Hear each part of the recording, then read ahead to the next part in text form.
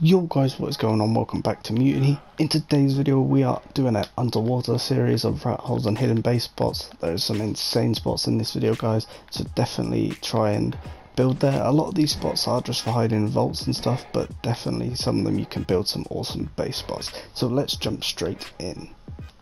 So the first base spot is actually underwater, and the thing I love about this base spot is one, no one knows about it, and two, I've hid loot here so many times on official, it's actually crazy, but they might have taken out of official now. But what you want to do is you want to come up to this little corner here.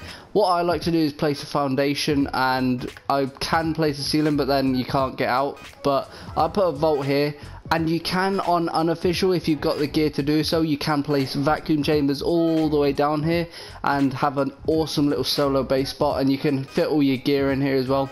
This is an amazing base spot. I don't recommend building here if you've got a full tribe, but definitely check it out if you want to just hide some loot, because this is an amazing spot and I can guarantee you no one will find it. So let's go on to the next one. So the next spot on this video is actually an awesome underwater little rat hole, if you want to call it. You basically want to come in here and it sort of goes all the way in. You could probably drop a vault, or that one singular vacuum chamber, but yeah, again you've got the problem of the generator impulse giving off its location. So guys, the next base spot in today's video is actually these cords. I forgot to bring a GPS, but what you want to do is come into this little corner here. It's an awesome little spot where you can either hide a vault, that's what I do with it, or you can place one vacuum chamber and fit like a smithy and a fabricator. Obviously it's going to be quite a hard spot to base, so I would recommend this for just hiding a vault. So yeah, definitely check it out. Let's go on to the next one. So guys, the next spot is over here, these cords here. This is an insane spot and barely anyone knows about it. Someone has built in it on this server, which is funny, but I've never seen someone build here before apart from these guys, and it is an insane spot if you set it up properly. Absolutely crazy. If you set your therefore up properly, it could be very hard to raid, especially if you put all the grinding and effort in. So definitely check this base spot out guys. Let's move on to the next one. So guys, I know it's hard to see right now, but the cords are here, and this is one of the most insane underwater rat holes which I've ever found. This cave here is absolutely insane, and if you've got a big enough tribe, I definitely recommend here. But if you actually come over into this corner over here, there is this insane rat hole where you can build in here, hide loot in here. It's absolutely insane.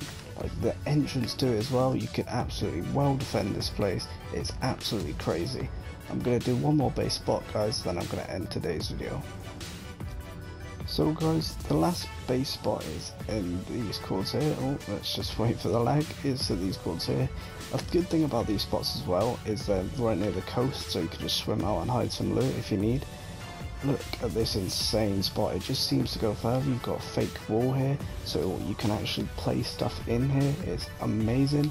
I love this spot. I wouldn't recommend this as a base spot just because of the room, but definitely drop some loot in here. Look at this, you can't even see it, and it's an insane little rat hole. So yeah.